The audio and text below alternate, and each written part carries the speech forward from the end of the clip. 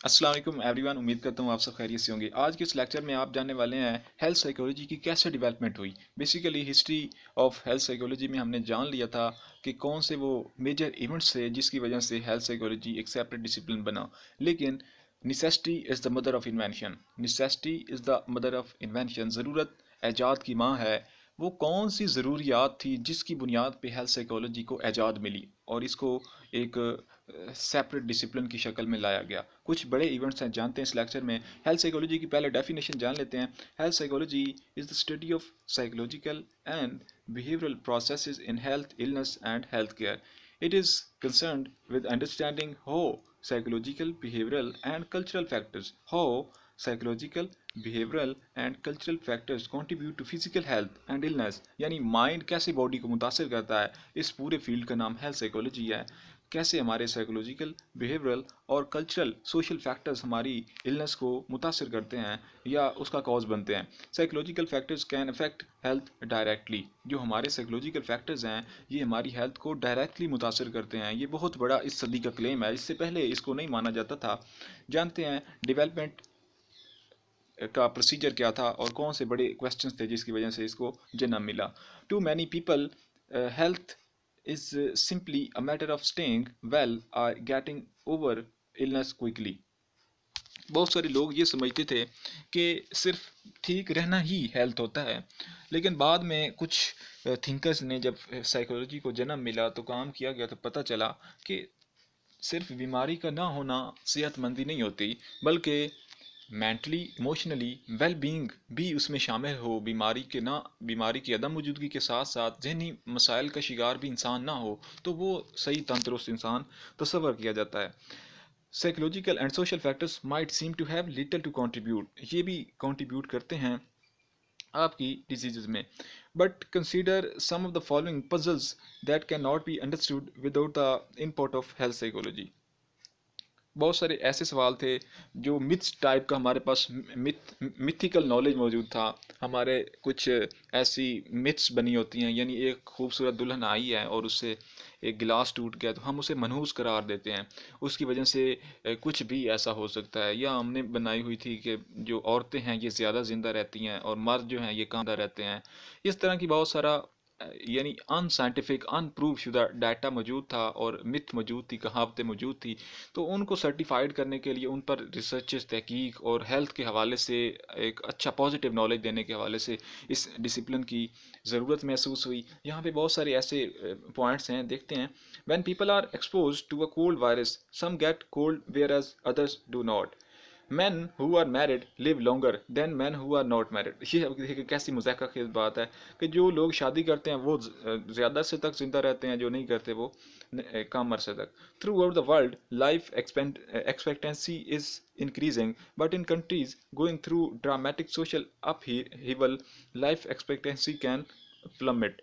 तो यानी ये लाइफ एक्सपेक्टेंसी के हवाले से भी बहुत सारी ऐसी क्यास राइयाँ मौजूद थी कि बहुत सारे ऐसे कंट्रीज़ हैं जहाँ पे जो डेथ रेट है वो बहुत कम है, और कुछ ऐसे कंट्रीज़ हैं जहाँ पे पुअर हेल्थ फैसिलिटीज़ होने की वजह से, प्रॉपर इलाज ना होने की वजह से, अच्छी खुराक ना होने की वजह से, प्रॉपर हेल्थ बिहेवियर के मौजूद ना होने की वजह से बहुत सारे ऐसे कंट्रीज़ थे जैसे अफ्रीका है, पाकिस्तान है और इंडिया वगैरह हैं। यहाँ पे लोग जल्दी मर जाते हैं और उनकी जो डेथ रेट है या उनका जो 60 साल की उम्र तक तकरीबन बहुत सारे लोग उनकी डेथ हो जाती है। जबकि अगर हम यूरोप अमेरिका की बात करें, चाइना की बात करें तो उनकी जो एज है 80, 90 और 100 तक भी कुछ लोग पहुंचते हैं। तो उनकी क्या है, वो फैक्टर्स क्या हैं? वो एक तो साइकोलॉजिकल बंदे को ठीक रखते हैं, दूसरा उनकी जो फूड है वो बहुत अच्छी होती है, उसके अलावा वो बहुत सारे अच्छे पॉजिटिव बिहेवियर्स पे काम करते हैं, और उनका जो माहौल है, जो ऑक्सीजन है वो बड़ी क्लियर है, साफ़ है, और फूड वगैरह और हेल्थ प्रमोशन के हवाले से बहुत वर्किंग होती है, और उनको जो मेडिसिन दी जाती है वो अच्छी खालिश होती है। सो ये वो फैक्टर्स थे, इसके हवाले से हेल्थ साइकोलॉजी को जन्म मिला। Women live longer than man in all countries accept those in which they are denied access to health care, but women are more disabled, have more illness and use health services more. Infectious diseases such as tuberculosis, pneumonia, and influenza used to be major causes of illness and death in the US. Now, chronic diseases such as heart disease, cancer and diabetes are the main causes of disability and death. अब ये जो major disease हैं जिसे chronic disease कहते हैं, like heart disease, बहुत सारे BP की वजह से, ब्लड प्रेशर लो हाई, ये बहुत ज़्यादा दिल की बहुत ज़्यादा बीमारियां आ चुकी हैं। कैंसर इटसेल्फ एक वसी फिनोमेना बन चुका है। डायबिटीज़, ये जो मोटापा वगैरह है, तो इनके हवाले से वर्किंग। अब ये एक ग्रीक पीरियड से लेकर डार्विन तक एक बहुत बड़ी डिबेट चलती रही थी। डुअलिज्म, बहुत सारे थिंकर्स इसके हक में थे और बहुत सारे थिंकर्स इसके अगेंस्ट भी थे।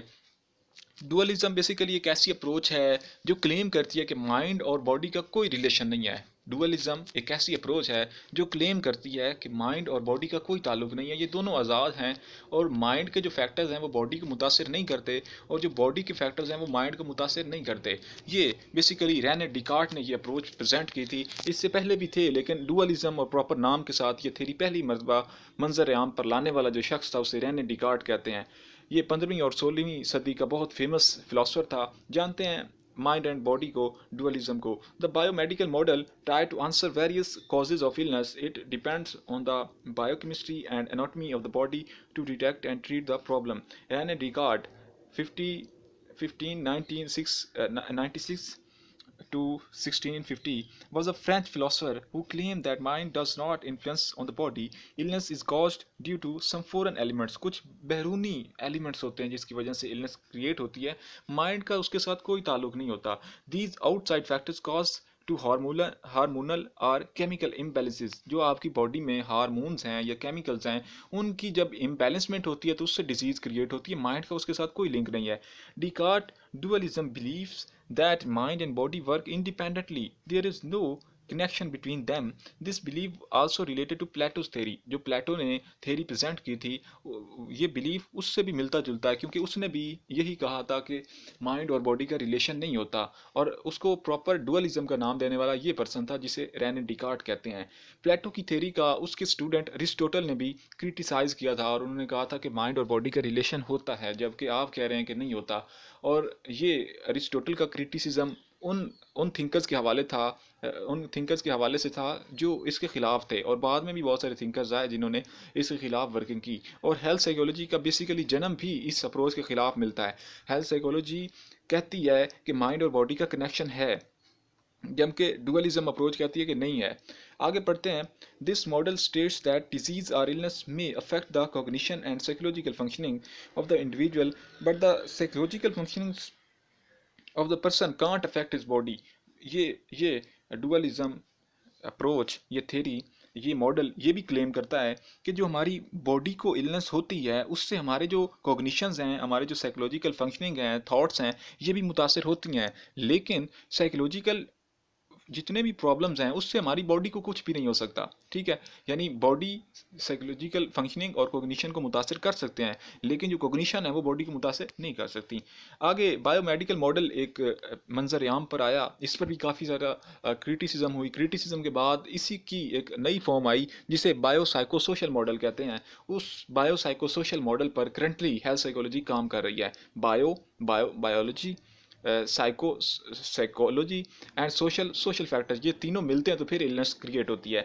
बायोमेडिकल मॉडल को जानते हैं। The resulting biomedical model which has governed the thinking of most health practitioners for the past 300 years maintains that all illness can be explained on the basis of apparent somatic bodily processes such as biochemical imbalances, physiological abnormalities. ये model ये claim करता था कि जो भी हमारी disease होती है, हमारी बॉडी की जो फिजियोलॉजी है, हमारी जो फिजियोलॉजी है उसमें जो इम्बैलेंसेस होती है, इम्बैलेंसमेंट होती है, उसके अलावा हमारे जो न्यूरॉन्स के दरमियान जो प्रॉब्लम्स क्रिएट होते हैं, उसके अलावा हमारे जो ग्लैंड्स हैं इसमें जो कुछ प्रॉब्लम्स क्रिएट होते हैं, ये अंदर कोई ख़ास किस्म की डिजीज़ है, कोई क्लॉट क्रिएट हो जाते हैं, उसकी वजह से क्या होते हैं, हमें सारी डिजीज़ और एबनॉर्मेलिटीज़ क्रिएट होती हैं। Biomedical model assumes that psychological and social processes are largely irrelevant to the disease processes। ये सोशल और साइकोलॉजिकल यानी साइकोलॉजिकल और सोशल, इन दोनों को कहते हैं कि ये इनका बीमारी के साथ कोई ताल्लुक ही नहीं होता, ये तो बहुत परे की चीज़ें हैं। The problems with the biomedical model ये बेसिकली ये क्लेम करता है कि हमारी जो बॉडी है उसके अपने ही कुछ इम्बैलेंसेस होते हैं जिसकी वजह से डिजीज़ क्रिएट होती है। साइकोलॉजिकल फैक्टर्स और सोशल फैक्टर्स इसको इन्फ्लुएंस नहीं करते, जबकि इसके क्रिटिसिज्म में बायोसाइकोसोशल मॉडल राइज हुआ। Biopsychosocial model The biomedical model viewpoint began to change with the rise of modern psychology, particularly with Sigmund Freud's early work on conversation hysteria. According to Freud, specific unconscious conflicts can produce physical disturbances that symbolize repressed psychological conflicts. Although this viewpoint is no longer central on health psychology, it gave rise to the field of psychosomatic medicine. अब ये जो फ़लसफ़ा आया था Sigmund Freud का unconscious वाला और subconscious वाला, इसने अगर हेल्थ साइकोलॉजी को प्रॉपर जन्म नहीं दिया था, लेकिन एक नई बहस को जन्म इसने ज़रूर दे दिया था कि हमारे जो साइकोलॉजिकल फैक्टर्स हैं वो भी हमारी जो बॉडी के प्रॉब्लम्स हैं उनमें हेल्प आउट करते हैं। इसके बाद फिर एक नया मॉडल दुनिया के सामने आया जिसे बायोसाइकोसोशल मॉडल कहते हैं। The biopsychosocial model is useful for clinical practice with patients as well. First, the process of diagnosis can benefit from understanding the interacting role of biological, psychological, and social factors in assessing a person's health or illness.